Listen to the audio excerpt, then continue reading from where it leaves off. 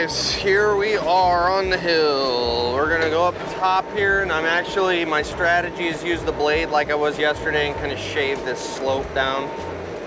So that is what we're doing. I had to grab a couple branches off of that tree so I could get in here. They were dead. Don't worry, all you tree huggers.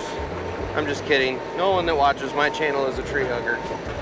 That would be torture.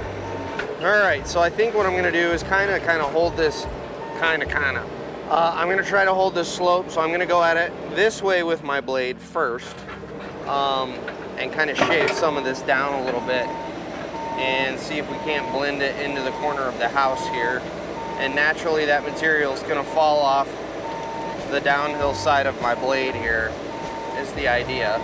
We'll see how well it works. Trying to keep my boom down a little bit. So they do have a gutter downspout there I need to pay attention to. Thanks for reminding me, guys. And so a quick tip, when you're grading with the blade of a Mini, you can see that's like a hard angle transitioning from the yard to my new slope I just cut in. What we can do is we can straddle that with our tracks, take our blade down, and we can actually kind of round that off a little bit. And that's exactly what we're gonna do, ladies and gentlemen. We're gonna come all the way back here though, because I kind of want to round this whole slope I've made a little bit. So we're gonna come way back here and set our blade, and I'm basically straddling my new slope I've cut in and the existing slope, and we're gonna take the ridge out of the middle. We're not going to be super aggressive,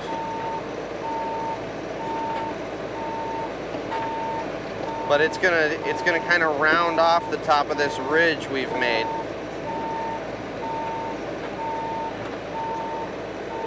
And then obviously the key here as we approach the house is don't get so caught up looking down here that you aren't paying attention to your boom, and that way you don't run into the house and cause damage and upset people, you know, because that's generally a best practice. And so you can see we've softened, let me turn where you can see we've kind of softened that hard edge there. So we'll do one more and we're gonna straddle the new line we just made. Again, being super, super light here. The goal is not to take a ton of material. All we're trying to do is just soften this edge we're making here.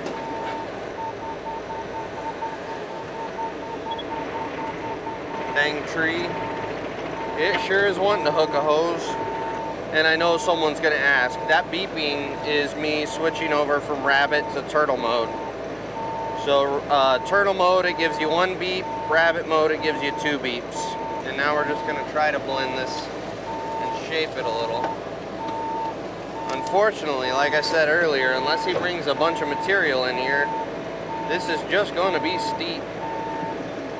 There's not really a good way to make this super usable with what we've got to work with. So now I'm going to go down and actually start shaping this with my bucket. And with my blade downhill, that was strategic. Now I can push my blade down, level myself out a little better, and I'm a little more stable.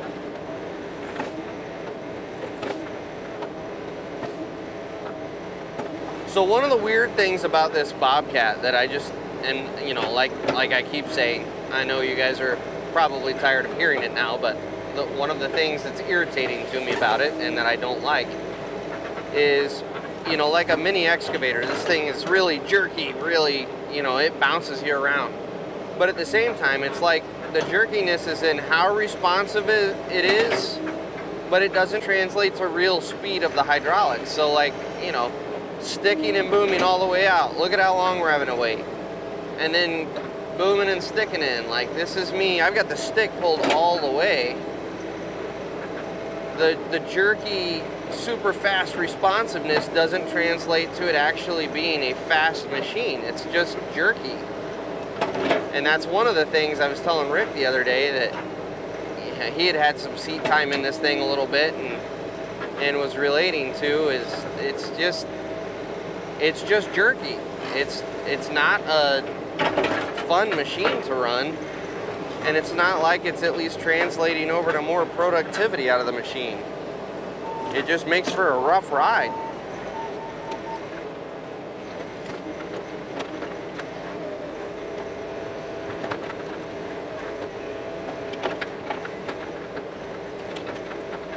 Yeah, this is not going to be a good slope for mowing.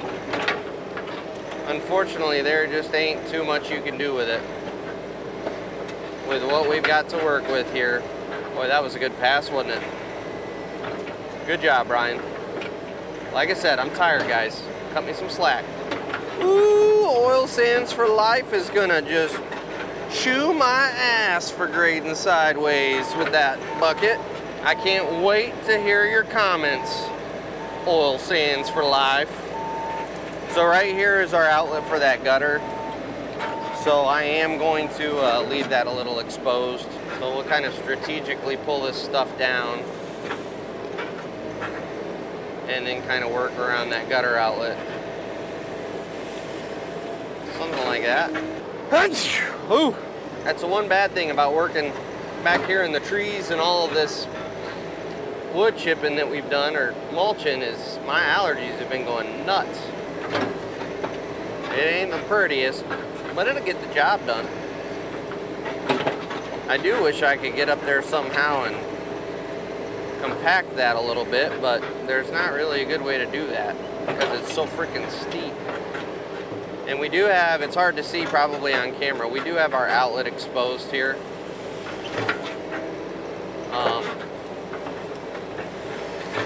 Just gonna clean that up a little bit so maybe it's a little more obvious to Rick when he gets here. So I'm gonna back up on this slope and then I'm gonna put my blade down and we're gonna go back to kind of scraping all the garbage off of here.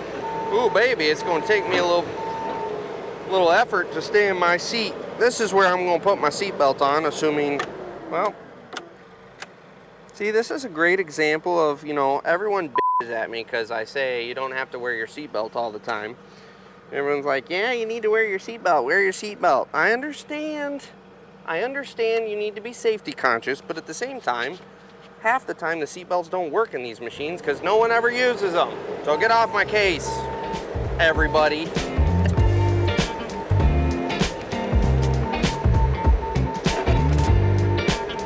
This is gonna make for a long day right here.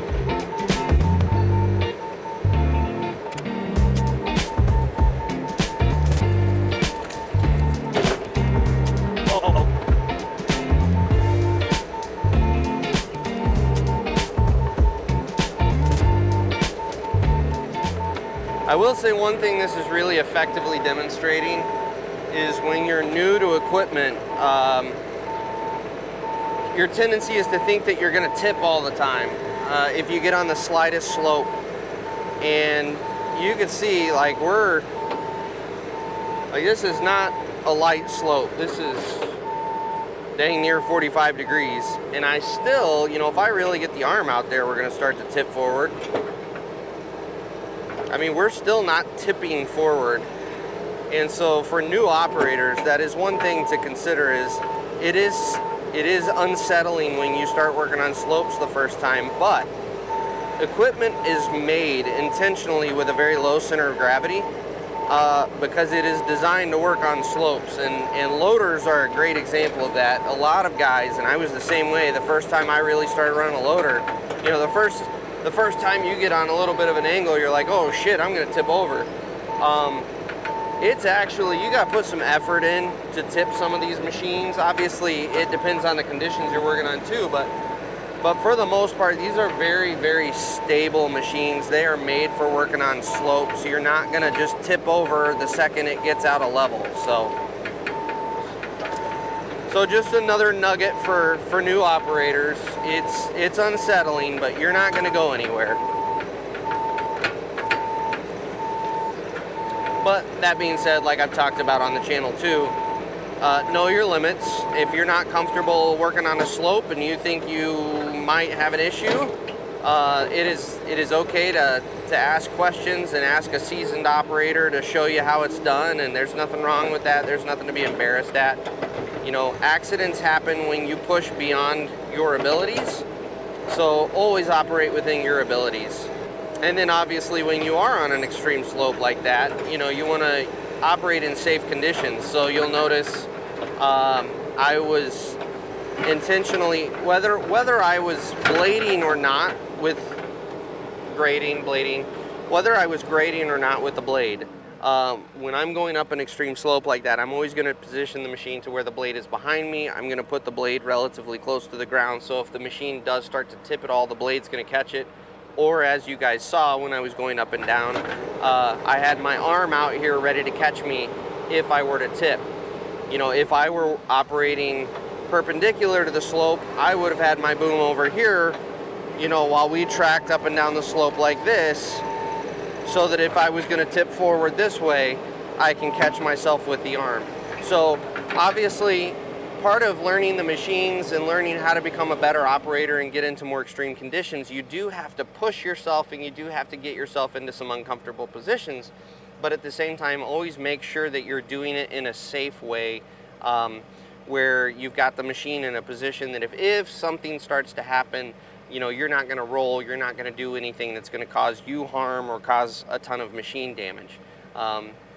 But that's how you generally want to work in more extreme circumstances, is you push your boundaries a little bit safely, but make sure you have the make sure you have the machine positioned in an orientation where you're going to be safe and you can catch yourself when something starts to go wrong. So that being said, I'm going to flip the camera off. I think I'm going to go set up a time lapse of me dressing this area up. Yeah, let's go do that. I'm going to go set up a time lapse, and I'll catch you guys here a little bit later in the day. We'll talk to you guys in a bit.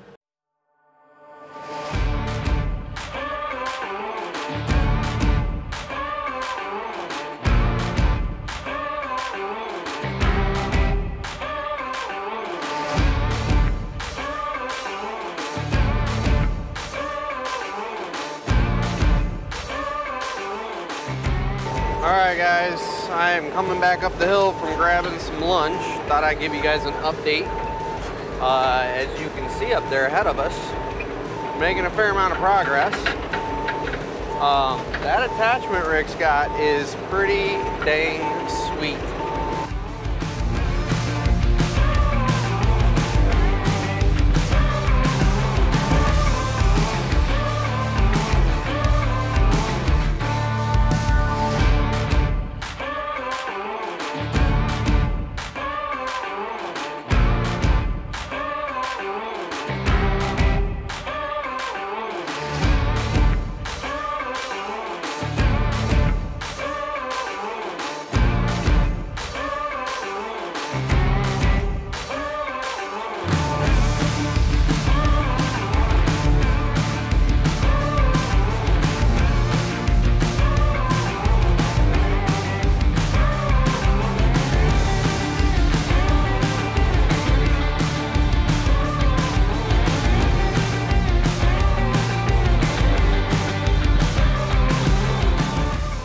Not gonna lie, it's got a little bit of a learning curve to it, just because it doesn't work like a Harley rake. You basically kind of grub going forward. It's almost like a giant asphalt rake, in all honesty. And so you kind of go forward grubbing all your stuff, and then as you back drag, it kind of leaves you a really, really nice seed base. And the cool thing about it is, it leaves a real seed base. You know, a Harley rake generally will only scratch down a ½ inch or so, and it leaves you some fluff material on top, but outside of the fluff, there's really not a good seed base there. Versus this thing, because you've got those tines that are probably, I don't know, probably a solid 3 to 4 inches long, you're getting down in there really turning the soil, and then when you back drag it leaves this really, really, I mean, you guys can see this is a super nice finish he's leaving with it. So, that attachment, I want to say he ran in like 7 or 8 grand, which is significantly cheaper than a $12,000 Harley rake. And the versatility, that thing actually has a set of scarifiers on it that you can hydraulically control. That's the only set of hydraulics on it is the scarifiers, however you want to pronounce it. You can kind of see them sticking up right in front of the wheel there. he can hydraulically drive those down, and you can rip. And he was up against a stump earlier, and those things, I will say this, what has impressed me more than anything is that attachment is about 3 times beefier than I thought it was going to be from all of the online literature. So I will do an actual review on that at some point here, just because every online review I've ever seen really doesn't do this thing justice. It is a beefy rake, so you can use that to really get in and grub things. You can use those Scarifiers and really rip if you're doing, you know, millings where you're redoing a driveway with old millings, you know, how they almost turn into asphalt again. Like, you can really rip on that thing, and it is built to take it. So, so anyway, enough with that. We will move on with our day here. So what I'm working on, as you can see, we've got this slope pretty well dressed up. I'm working on kind of dressing up in between all these trees.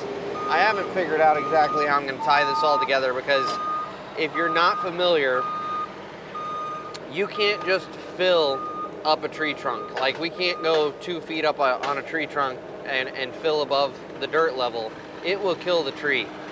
So, you know, you're lucky if you can get away with a foot on some of these larger, more established trees. So I've kind of got some hard, excuse me, a potato chip almost choked me to death just then.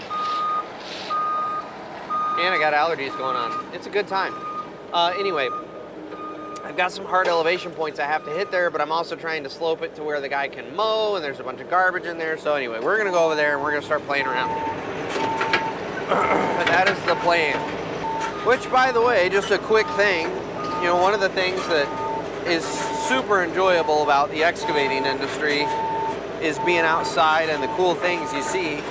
I was up on this hill shaping the slope here, right over here, and like a 2-day-old fawn goes shooting out of the grass right here, like not even 10 feet away from me. So that was pretty cool. Super, super little guy. You could tell he was only a couple days old, but that was pretty awesome. So those are the sort of things you don't ever see in an office, which is why most of us in the excavating industry love what we do, is because you get to see cool stuff like that and you aren't stuck in an office all day long. And I'm thinking, because of the lack of room to move around, I'm just gonna have to dial this in for the most part with the bucket. So yeah, let me spin so you guys can see that attachment run. It's a pretty slick little attachment. I've been really impressed with it. And I'm gonna be totally honest, I was skeptical when he told me he was buying it. I was going, I don't know. I think that's gonna be kind of a $7,000, $8,000 experiment that we're gonna ultimately end up getting a Harley rake. And but he brought it out this morning, and we legit took it up against a couple stumps that were still in the ground, and it did a fantastic job. He was really yanking on it, and like I said, those Scarifiers held together with no problem. Even the tines on the front, even the company that makes it, in my opinion, didn't really do those tines justice in their advertisements. Like, those suckers are, I don't know, probably 3/4 of an inch thick.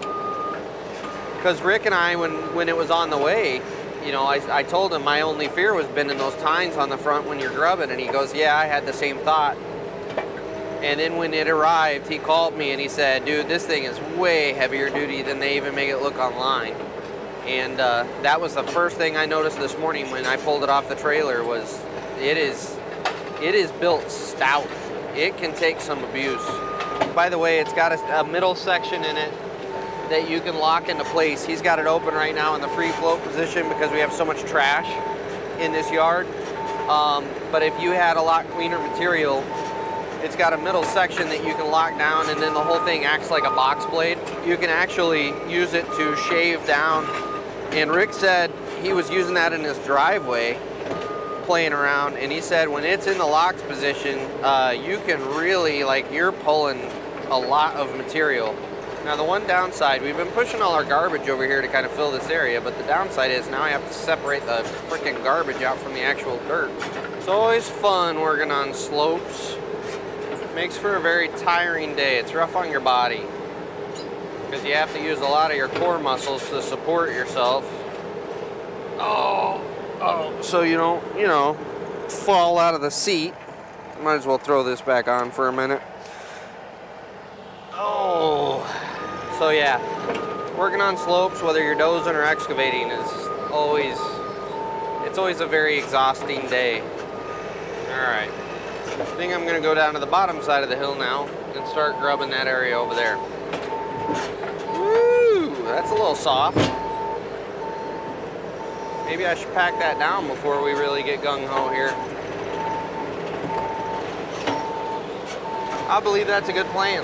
We're gonna pack this down first. And like I was talking about earlier, you can see the slope we're on right now. We're still technically not tipping. I can lift all my implements off the ground and we are not tipping. We're close, but we're not there yet. So these machines are designed to hit some pretty serious inclines, and it is okay. I'm gonna tip this way, so I'm gonna move my boom over here, and that way I can catch myself if we start to go over or anything happens. And I'm going slow more for operator comfort than anything else, because I don't want to bounce all over. Make a couple more back and forth passes here, and we should have this pretty well compacted. Actually, now that I've tracked all the way down here, I'm gonna come at it from this angle. I'm sorry guys, you know, it's post-lunch. My focus is on digesting right now, okay? I'm not focused on operating right now. And we'll swing on up under the trees here.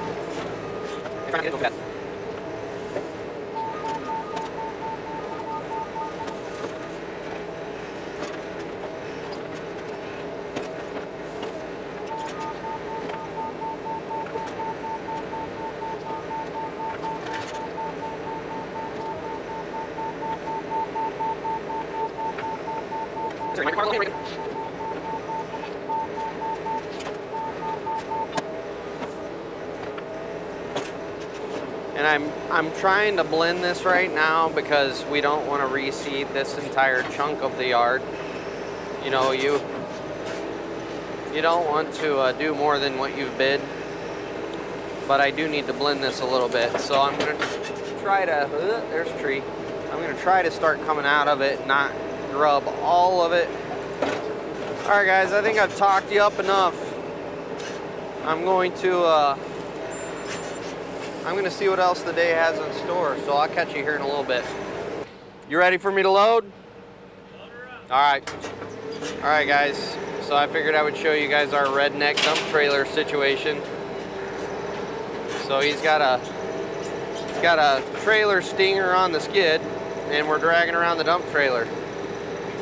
And all this material is just basically going to the back of the property, so that is how we're moving it. And instead of getting a truck involved, and Rick actually hit a big old pothole yesterday. Oh. So I know you. Let's turn off the Build It podcast real quick. So Rick hit a pothole yesterday in his truck and did a couple $1,000s worth of damage. So that is where his truck is getting fixed. So we have our redneck dump truck situation here. Whatever works, baby. And there he goes, off into the blue yonder.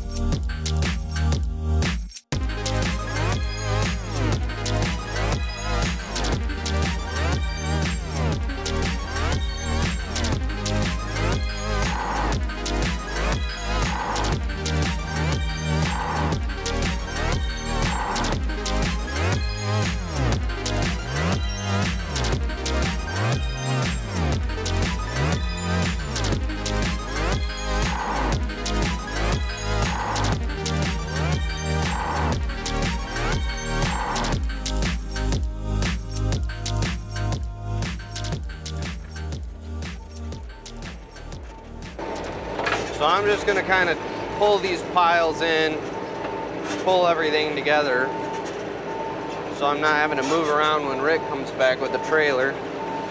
Gonna reach it? Oh yeah, baby. So I will give Bobcat another point. The reach on this machine is pretty stellar. You know, this thing has surprised me more than once where I thought there's no way I'm gonna reach that, and then it does. So that is a positive for the machine. Doesn't make up for all the other stuff, but at least we got something, right? There he is. Come on here. Got some stuck in now. There it is. All right. Another jump.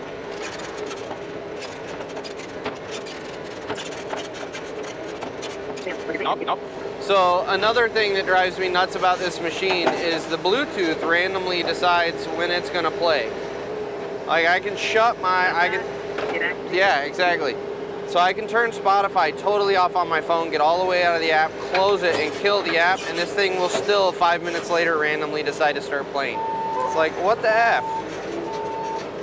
I don't get it. So everybody worried about machine intelligence replacing you. I mean, maybe it's already starting.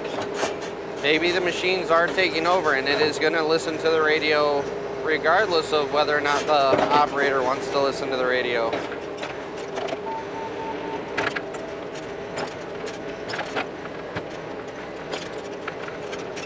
All right, let's go get back in position. Should be able to reach everything now. That was the goal of that. So when you find yourself in a situation where you're loading trucks and you got a little bit of downtime between trucks, that's a way to keep yourself busy, is doing all of your pile maintenance. That's what you need to focus on if there's a dead time between trucks. Only after you have totally gotten your stockpile prepped can you sit idle. So what I would normally do in a situation like this, if I were in a much bigger hoe and this were a production job, is while my trucks are not here, I would be taking everything back here and moving it up here to where I only have to turn 90 degrees, because as we've talked about in multiple videos, swing time and extra movements waste time. And so if I can take all of my material and keep it to where I only have to turn 90 degrees and fill a truck or 2 trucks, depending on how many are in your truck stack, any downtime you get, that's what you need to be doing, is using that time to organize and get your material ready so that you can very quickly load those trucks and send them on down the road. Because if those trucks are sitting still, they're not making money.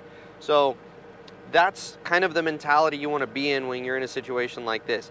Obviously, this is not super, you know, a big super production job, and I'm not worried about cycle times.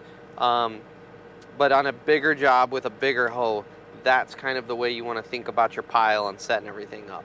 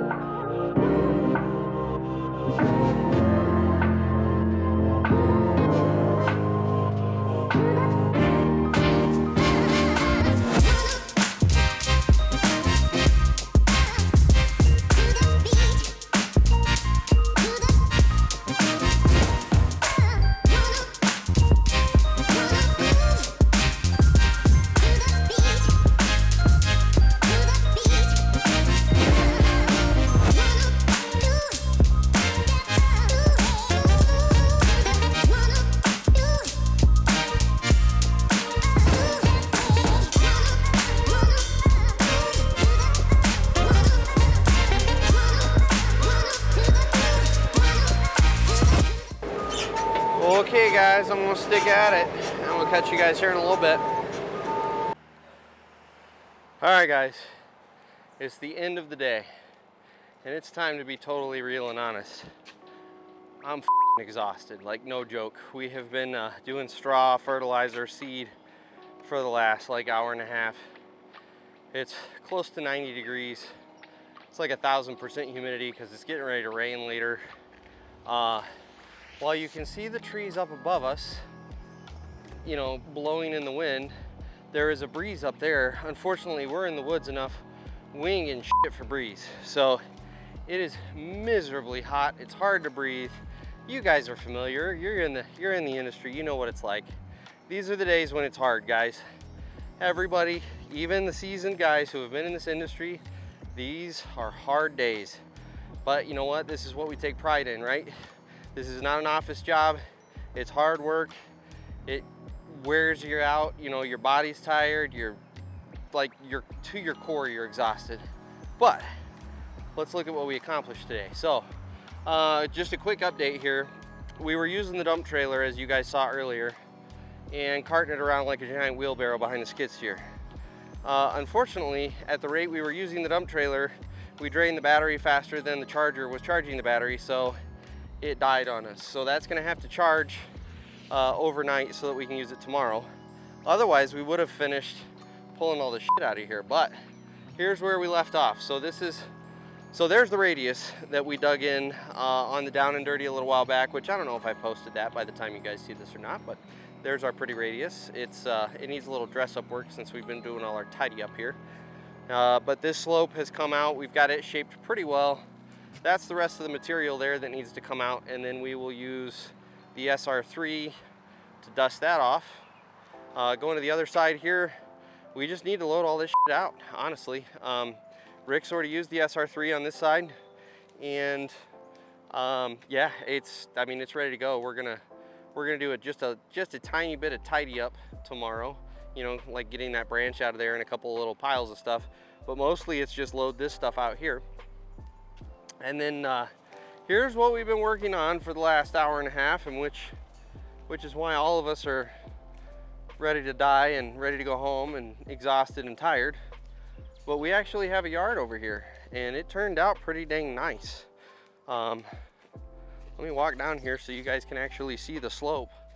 We were able to scrounge up quite a bit of material from the bottom edge here. I don't know if you guys remember from day one, but there was a pretty hard lip down here at the bottom.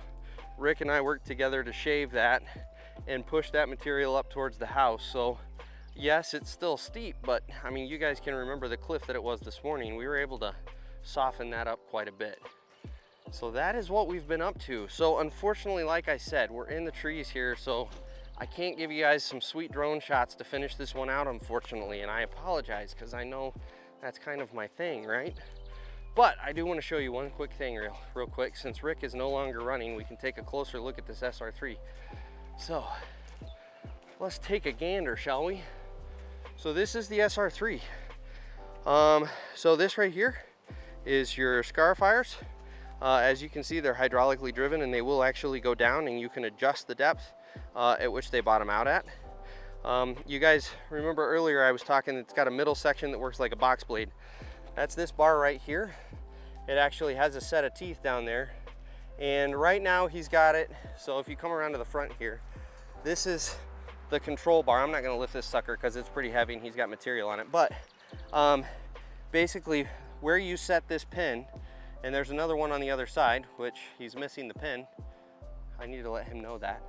But anyway, where you set this pin determines how much that can float. So right now it can float all the way up, but you can lock this in the lockdown position, and that sucker will stay tight, and it will act like a box blade. So this is by ABI Attachments. There's their logo there. This is the SR3. And I was telling you about those tines that we were worried about. I take it back, guys. I think that's about an inch thick steel. Those suckers ain't gonna bend. And I know that for a fact because we were pushing some shit around with it today. And if it was gonna bend, it would have bent. Same with the scarifiers. We were yanking on a stump pretty dang hard with those. Again, no bending, no braking, it didn't budge. So that thing is built like a tank, and it does a great job. Like I said earlier, there's a bit of a learning curve to it. You know, Rick is still kind of dialing in his technique. I will say technique is really big with this one. So as you guys know that run Harley rakes, it takes a little bit to get the technique down. This is no different. The difference on this one though is you can keep cleaning with this rake. Like, you think you're done and then you make one more pass and you scrounge up more stuff. And so what ends up happening, what we found today, is we ended up generating, I don't know, probably another 8 to 10 yards worth of material off of this job because he just kept going back and cleaning more and more and more. And ultimately what needs to happen is you need to get to a point where you've grubbed it out pretty well. You do your one back drag pass and call it good, because if you keep going, this thing will keep cleaning. So, you know, that's one of those things we're kind of learning, honing the technique. So yeah, even for seasoned, you know, operators, you know, Rick has how many hours in this skid? Thousands. Anytime you get into a new attachment or anything different, even seasoned operators spend some time learning, and there's a bit of time where you're not great, you're not a professional, you're not an expert at it. That's just part of the business, guys. Hone your craft, right? That's what we say on this channel, hone your craft. So that is what we have been doing. Rick has been doing. I haven't been running this at all. I've been in the Mini the whole time. So yeah, that's kind of the status update of the day and where we're at and where we're finishing out. We are gonna come back here tomorrow. I think it's gonna be about a half day for me anyway. And because I've got some other stuff I have to do before Minnesota, which is Monday. Oh boy. But anyway, I've got a couple things to do. So I'm gonna do a half day here. Basically what we're gonna focus on is cleaning up all the stuff up the hill here, getting it carted to the back, and then I will take off while these guys just basically seed, fertilize, and straw blanket. So that is the plan. So thanks again for following the vlog. We'll catch you guys tomorrow to do some more crap hauling. Yeah, that's it. You guys have a good night. We'll see you tomorrow. Well, I take back what I said earlier about us being done and about us having a half day tomorrow. So what ended up happening 3 hours ago is we executively, jointly made the decision to go ahead and load out all that stuff tonight. And instead of me popping down for a half day tomorrow, we just knocked it out. So literally, we carted all of the stuff back there in our makeshift wheelbarrow. And then I carted the hoe back there every time and scraped the trailer clean, because that was going to be far faster than waiting for that battery to charge up. So we ended up wrapping up. It is 9 o'clock right now. So, and I know I keep saying so. I'm sorry, guys. I'm driving. I'm concentrating on that so I don't die while I make this. But I also wanted to get you guys, kind of inform you of what's going on, because there's not going to be a day 3 on this one, and I hate to leave you guys with like no footage of the finished product. Yeah, that's where we left off. We basically loaded out all of the stuff that I told you we were going to do tomorrow. We had a nice little sunset there for a second, but we just missed it. I turned the camera on just a hair too late, but that is the nice thing about working late. You get to enjoy the nice sunsets. But anyway, we didn't dress anything up tonight. They're going to do that tomorrow, but they don't need me. That's why we decided to load all that out tonight, is because we could get it done, and now it's only one operator required. Rick's going to move all of our equipment back to the boulder wall job because the flower bed we put in needs to be redone, and don't even get me started on that one. So anyway, this is it for this vlog series, guys. Today was kind of a realistic look into what it's like being an operator in this industry. You know, I started the day exhausted, as you guys know. When I ended this at 5 o'clock or 5:30, whatever time it was, I was exhausted and about to fall down because it was so freaking hot and humid, and it had been an exhausting week.